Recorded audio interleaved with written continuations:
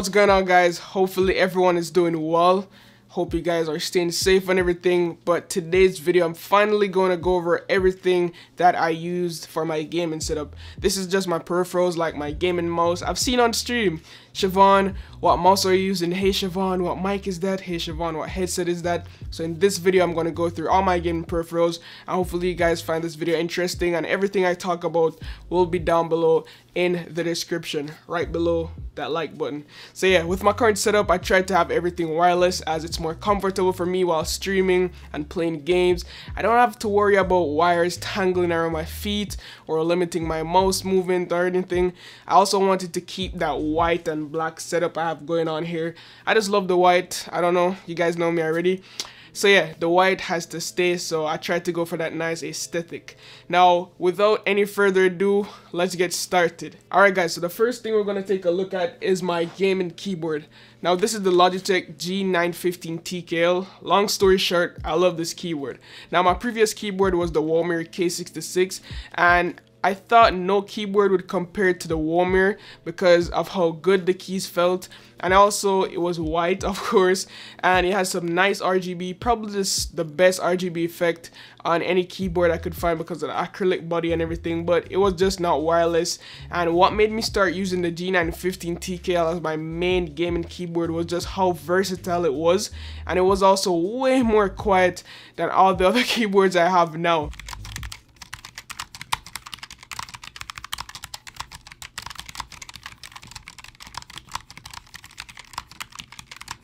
Now the wireless functionality and the media keys also made a huge impact on my decision to use the G915 as my main keyboard. While streaming, I can easily control media. I don't have to fuss around switching between different monitors, pulling up Spotify or anything. I just have the media keys right there, so I can switch the media on the fly. So another great feature with the keyboard is that it has Bluetooth and the wireless light speed receiver functionality, so I can switch between my iPad and my PC as my keyboard input, which comes in clutch so many times. For example, when I'm on my iPad on Twitch, I tend to use my iPad for Twitch chat and stuff like that. Could easily switch between my iPad typing on the keyboard, then switch back to the PC by using the Bluetooth. It's just really handy.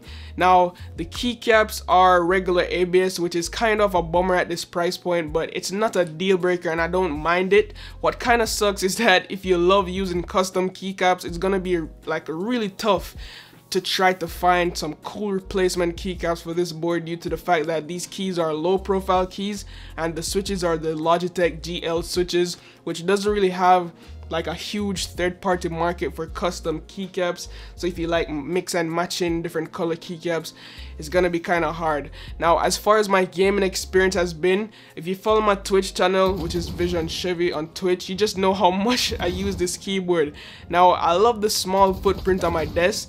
I like how low profile the switches are because the key travel is less, so it's like much shorter compared to any traditional full-size switch. So that means, you know, the reaction time is much better. And if you love RGB, there's also endless amounts of customization with the Logitech G Hub software, which you guys could use. I know a lot of people despise this software, but for me it works really well. But yeah, that's just the tip of the iceberg with this board from Logitech. I did a full review on this board. If you guys would like to check it out, I'll leave the links down below as I said before.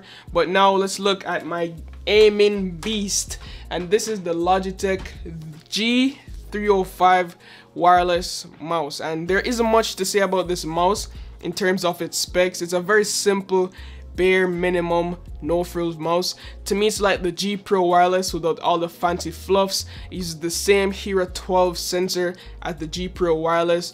It's white, come on now, you know me already. It also has that 1000 hertz polling rate with a 1 millisecond response time if using it at the maximum performance, which kind of takes up more battery life, but it's worth it, which is also on like up to par with all the wired gaming mouse I know of on the market.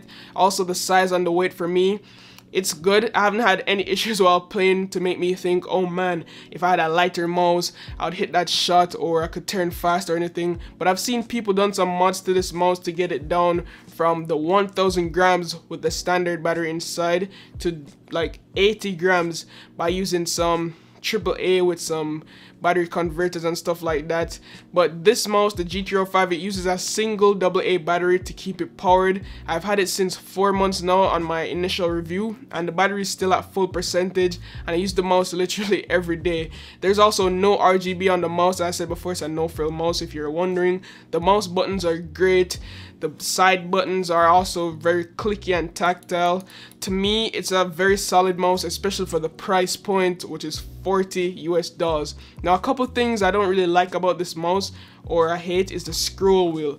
It's not that like buttery. I think it could be more buttery, and also it's kind of small for my hands, so I have to fingertip grip. But aside from that, it performs well and it looks good aesthetically. So yeah, the black and white is really good. The mouse feeds, no issues here. And yeah, it's an overall really solid mouse from Logitech, and that's why it's on my gaming peripherals list. Alright, now let's jump on to one of the most important things that's in my setup. Now, when I say important, I mean like having a good headset is really important if you play competitive games. Good sound quality and also a good mic is what I look for in a headset. Now, the headset of choice is the Logitech G Pro X wireless. Now, I had the G Pro X wired before, and I must confess, the wired sounds better. It's an overall better sounding headset, and the mic also sounds better. And I think that's because the wired version uses the USB sound card and the DAC versus the wireless, which is a wireless headset, so it doesn't really use anything but the receiver.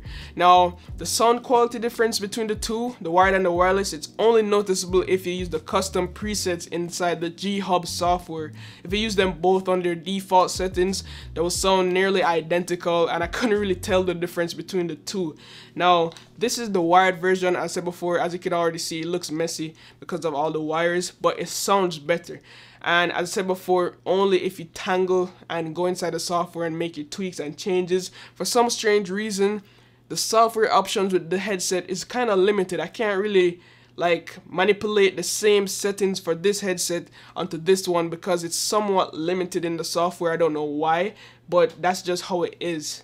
Now, in regards to comfort and design wise, the headset is an A+ for me.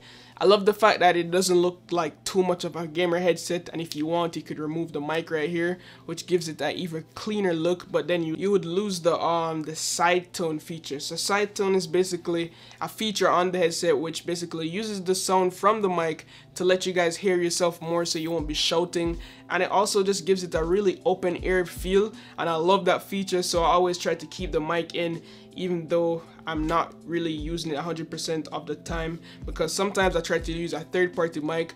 But on the go for now, I'm sticking with the wireless mic because everything is clean. I don't have to have any mics on my desk blocking my field of view while streaming. So yeah, overall, the mic, the touchable mic right here, is really good. And as I said before, the feeling is plush on the ears. The leather ear cushion is soft enough for me to stream over 6 to 8 hours without my ears feeling fatigued or hot. Alright, so what's bad about the headset? To me, the only downside with the wireless over the wired, aside from the sound, is that you can't really use the wireless headset with any other device because it's not Bluetooth. It uses the receiver, the Lightspeed receiver, compared to the wired version, which uses a 3.5mm headphone jack. I think they should have added a port for the like a 3.5mm headphone jack port here, so we could use this with their phones and stuff like that. But I think it would probably kill sales for the wired version, which on the business end kind of makes sense. Now, the sound quality. The sound is good. It kind of lacks bass, but when it comes to directional audio and me hearing footsteps, it's a good sounding headset. It does a good job here. Now, there's no hiss in the background or anything. Yes, I do use the surround sound feature in the G Hub software, though a lot of people hate it. I think it really helps with audio, and yeah, with that, I hear so much footsteps. My friends always say, yo, how do you hear that? What headphone are you using? But they always think I have my headphone max volume, but I think it's just because of the surround sound feature here. It does a good job. Now, the mic won't win any sound quality awards, but for basic streaming and Discord calls, stuff like that, you'll be fine here. And this is what the mic sounds like with the blue voice enabled. Now, this is how the mic sounds like with the blue voice enabled. And you could choose different. So this is the AM radio. the broadcaster 1. Now this is the broadcaster 2. This is the FM station preset. And this is TSM's Myth preset right now.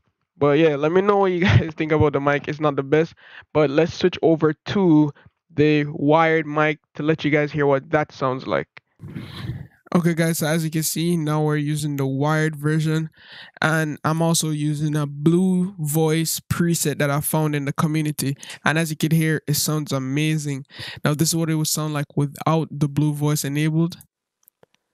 Alright, so no blue voice enabled. This is what it sounds like, and to me it's an overall better sounding quality mic than the wireless pair right here. But yeah, hope this helps in your decision purchase. So yeah, overall it's a solid mic and it has the wireless advantages. Like, come on, you could literally walk up, go to the bathroom, still hear your friends to tell you when the game is about to start, or you could just get up, bring your plates up to the washer, wash your dishes, still hear your friends. You'll never miss action while using a wireless headset, and that's something I really appreciate with the wireless headsets. And also, you won't have wires dangling on your chairs. I can't like tell you guys how many times with the wired version I had the wires stuck on my arms, stuck on the wheels on the chairs. I get up, it will plug out by itself. Sometimes it will disconnect and I'm talking in Discord for the entire time and they're saying, yo Shevon, I can't hear you, stuff like that. So yeah, like having the wires is just, I don't really miss it. The only thing I miss is the full like sound quality you get, the powerful sound you get from the wired versus the wireless. But yeah, overall solid headset, uses USB Type-C as well, which is kind of cool. But yeah, that was like literally my entire gaming peripheral setup. Let me know what you guys think, if you have any ideas for me. Also, the mousepad I'm using is the Logitech regular G mousepad. Yes, I love Logitech, if you guys didn't realize by now. And yeah, if you have any tips for me, let me know down below in the comments. If you enjoyed this type of content, let me know as well. If you're new here, subscribe for more content like this. And as always guys, love, peace, and tweaks. Signing out.